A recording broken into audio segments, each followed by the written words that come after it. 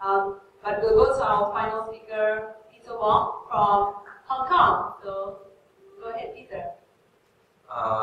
First of all, I think I have to say I agree with Varun for his statement that we should not look at merely looking at the absolute, the snapshot where you are in the index, freedom index. Whereas I think the prosperity, or actually the improvement in economic freedom is a function of prosperity, even more relevant compared to the static position of where you are in the freedom index. So, okay, to start with my story, I would like to tell the story, a real story, just happened in Hong Kong in April 2012. At that time, our new chief executive elect, C.Y. Leung, he said, because C.Y. was always, still is, perceived as a populist chief executive, and when asked by the business community whether you would use populist welfare program to gain your popularity back in April, he said, quote, "I don't know what populism means. To help Hong Kong people have a better life, I embrace whateverism." End quote.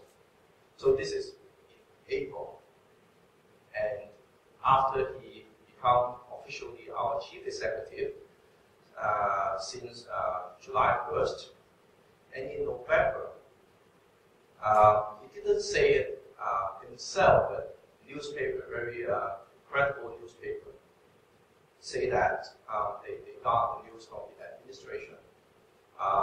Background is Hong Kong chief executive tries to really give out his deliver his promise during his election time to 2,200 a month to low-income old people. But his opponents in the legislature demanded that you should not only give the $2,200 to the low-income old people, but you should give it out to all old people, even they are millionaires. So his opponents actually demand more and try to block his bill in the legislature.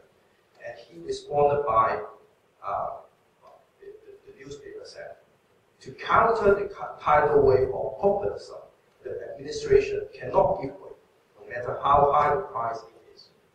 So, what does it mean in this story? Actually, welfare populism fights back both the manipulator as well as the receiver. Because for the case of CY, if I define him as the manipulator, he needs to give bigger dosage of welfare to achieve the same goal. It's just like drugs. Like you have to give out more and more to get the recipient more happier. And on the other hand, receivers' reliance on welfare would deepen, and in the sense that they might lose their ability going back to the workforce. There is a story in England, Middlesbrough, England. Middlesbrough used to be a steel manufacturing hub in England. Since the collapse of the steel industry, basically the entire city, the economy apparently run by the government, either indirectly or indirectly. They are private businesses, but they profit from serving welfare recipients. Within 200 yards, you have like 7 pizzas, selling pizzas. And you will see the welfare recipients at the age of 38. They are very fat to the extent that they need to be on the electrical wheelchair, and they get in and out of these 6 to 7 pieces shop, and many of them they're actually third generation welfare recipients that they don't really know the meaning of working, but all they learn from their parents are to how to game the system to make their life out of welfare. Also, I would like to give you a myth, about education. Here, the education I refer to higher education, whether it's the same theory can be applied to primary education.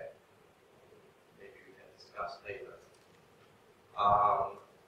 The populist saying is that, education is good. So the government, because education will make poor people wealthier, so the government should invest to create more supply in the higher education. But I see the expand of higher education by government is a means to delay unemployment. And because they measure the success of policy by how the new number of new seats or number of diploma being printed, but they don't care about the quality of students, the graduates. And actually, when you look at data from the United States, you start to see unemployment rate for university graduates exceed the high school dropouts. So, and even worse is that you create victims because the young people they believe in government that if I study more, I have a diploma, I will make more money. But in fact, at the end, they earn much less, or even they refuse to work because the expectation, the gap in expectation is too high that they try not to. They will refuse to work in 7-Eleven. They refuse to work, looking at burgers. But they just, they stay home and try not to work. And that creates, even more populism, more demanded data that this is social justice. That kind of sentiment being created. So, because of welfare populism, you see, in the developed nations, society is divided into productive and unproductive sector. And even worse, the productive ones are either forced to leave the country or to join the unproductive sector.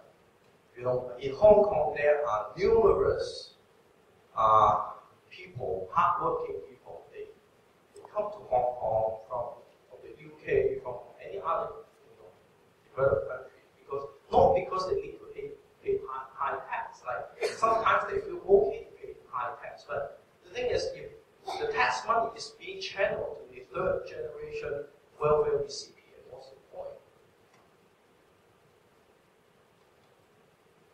And if welfare populism is so damaging, why we still feel the world is wealthier? It's because we still have entrepreneurship and technology that bring a substantial increase in individual productivity gain in the productive sector. to offset the loss by the productive sector. And also we have emerging markets that they try to enter. I see a lot of people from emerging markets. They try to be more productive to change their life, to make their life become better, and that mentality also offset the loss by some developed nations. But there is no guarantee the gain will be perpetually greater than the loss if government continues or increasingly populist or increase the regulatory measures. Because if you have more and more regulation, that will suffocate entrepreneurship as well as technological advancement. So, I mean, actually, when you see a lot of developed nations, you experience long-term GDP growth below 2%. Actually, sometimes I would question that 2% if you include a stimulus package, like for example, you dig a hole on the ground and you build it, that kind of GDP. Well, if you take that into account, you may have GDP below 0.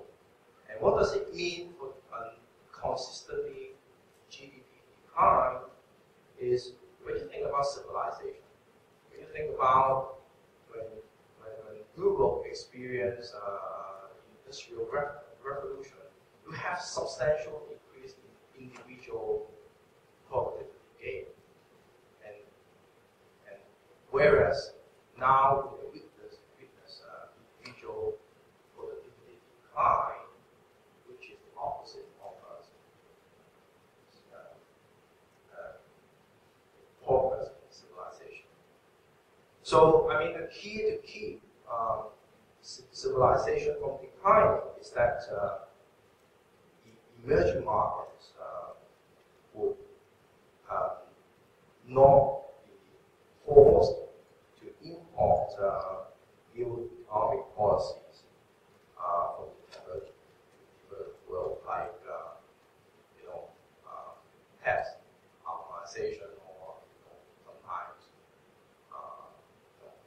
I think the idea of say some supranational institution like some agreement like Basel's, because in the past the world, especially before the collapse of USSR, Soviet Union, you have different systems. Sorry, will you wrap up? Yeah, sure. Okay, I'm about to finish. So in the past, you have various systems working at the same time. Whereas after the collapse of Soviet Union, the world is kind of become more like one system.